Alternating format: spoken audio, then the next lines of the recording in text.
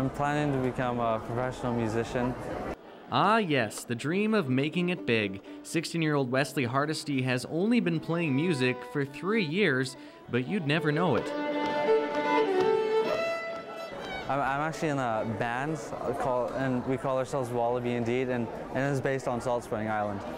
That's right, Hardesty does live on Salt Spring now, but was brought up in Fort Simpson, Northwest Territories, about a 6-hour drive from Yellowknife. I started off playing at coffee houses and long-term, old folks' homes, I guess, and and eventually started going into concerts and festivals. And how's this for a concert? This artist, who barely has his driver's license, got to play a half-hour set at BC Place on February 19th as part of Northwest Territory Days. Now he and his band are part of Canada's Northern House lineup in downtown Vancouver, and staff are honored to have him. Wesley is so fun. He's quite new to music, he's really young. He's trying to learn, he's interested in learning from all the guys around him. Very respectful of everybody else and wants to learn as much as he can about music, so it's been a real treat to meet Wesley and have him part of our group. I played fiddle probably until I was 14 or 15. I wish I had the talent he had. I'd keep going with it. But he has a beautiful tone, beautiful touch, and he's a great fiddler for his age.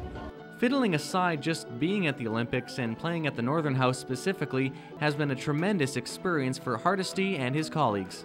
It's amazing. It feels like home. You come down here to Vancouver. I heard they've had close to 100,000 people come through on the Olympics so far, and that's over twice the size of the Northwest Territories, you know, but it reminds me of almost the museum back home. It's just a great showcase of the North, of the music, the culture, the art.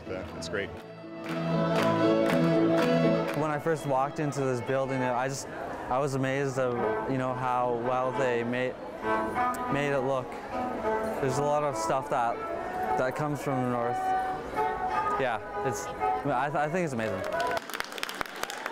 And as far as entertainment goes the rest of the way at Northern House? We're going to have drumming, we're going to have a jazz band here on the weekend, singers, piano players, so we'll continue to try and have a mix of things for people to see.